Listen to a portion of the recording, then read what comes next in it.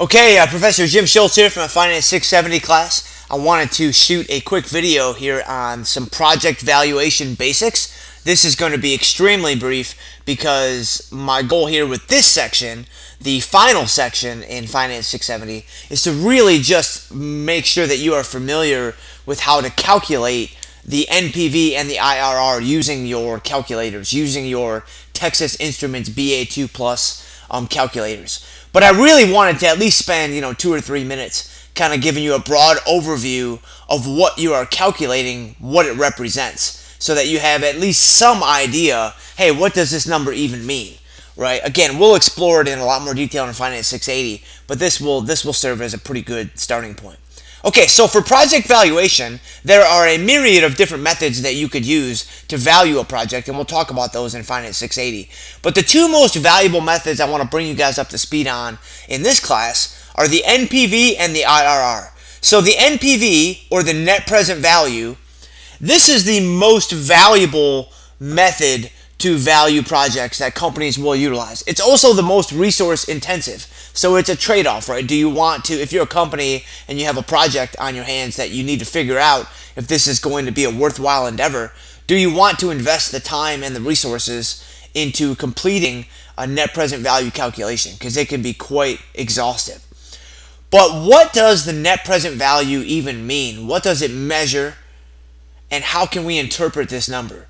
Well, the first thing you want to know is it compares the present value of your cash inflows to the present value of your cash outflows.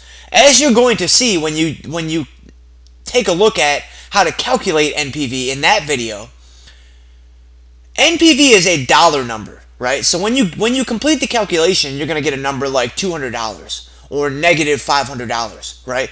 What does that number actually mean? That number is actually the present value of your cash inflows minus the present value of your cash outflows. So if that number is positive, that indicates that your cash inflows exceed your cash outflows. So that's a good thing.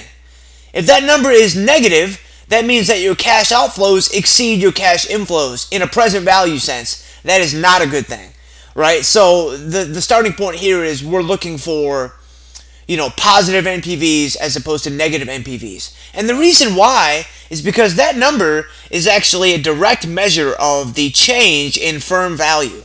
If you have an NPV of $500, positive $500, what that means is the company's value will literally increase by $500 as a result of having taken on that project.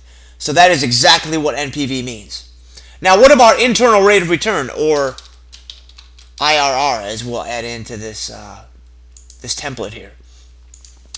IRR is very closely related to NPV in a lot of ways that you guys will learn later on. But right now, the first thing is that an IRR is a percentage. So it could be like 7% or 8% or 10%. So let's say it's 10%. What does that number mean? Well, it means a couple different things. The first thing I want you guys to understand that it means is it is one way to view the rate of return on a project. So sometimes when people say, or when business managers say, hey, I have a project that has a rate of return of 8% or 10%, it's very likely that they are referring to the internal rate of return on that project. Okay, now there are other ways that you can refer to the rate of return on a project, like the return on investment or return on capital. That's a little bit different than this interpretation of the rate of return on a project.